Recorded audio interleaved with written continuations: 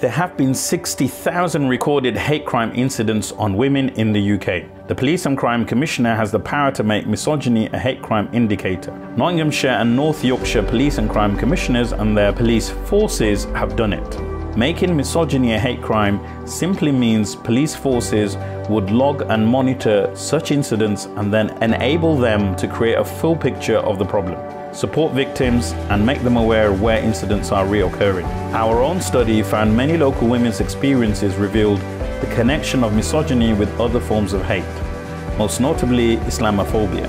Muslim women in Aston, Birmingham shared stories of how they were singled out for Islamophobic abuse on the street because they were women.